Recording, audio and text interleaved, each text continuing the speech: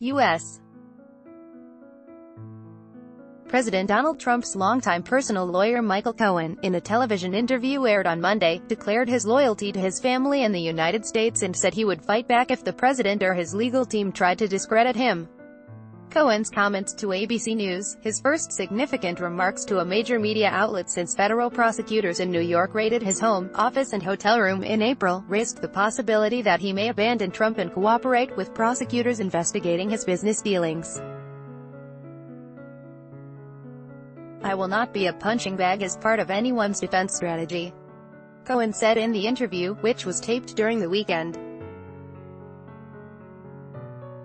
"I am not a villain of this story and I will not allow others to try to depict me that way." Documents and files were seized from Cohen as part of an investigation stemming in part from a referral by the U.S. Special Counsel Office probing possible collusion between Russia and Trump's 2016 presidential campaign. Cohen has not been charged but made clear his allegiances in the interview. "My wife, my daughter and my son have my first loyalty and always will," he said. "I put family and country first." Prosecutors are investigating Cohen for possible bank and tax fraud, possible campaign law violations linked to the payment to adult film actress Stormy Daniels, and possibly other matters related to Trump's campaign, a person familiar with the investigation has said. Trump has alternately defended Cohen, expressed outrage over the raid and distanced himself from the man who has described himself as a «fixer» for Trump long before he became president.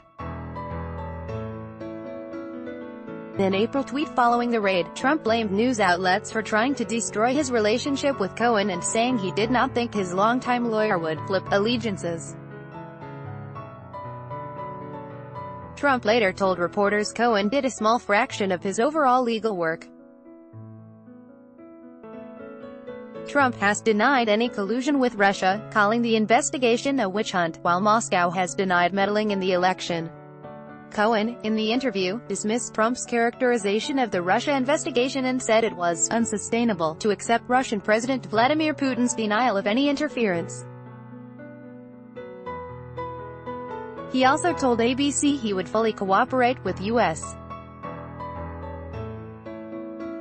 Special Counsel Robert Mueller and that he had provided documents but not yet been interviewed by Mueller's team. In a separate federal case in New York, Trump and Cohen have been seeking to block prosecutors from reviewing thousands of files, citing attorney-client privilege. A court-appointed special master is reviewing their claims. Writing by Susan Heavey, editing by Bill Trott.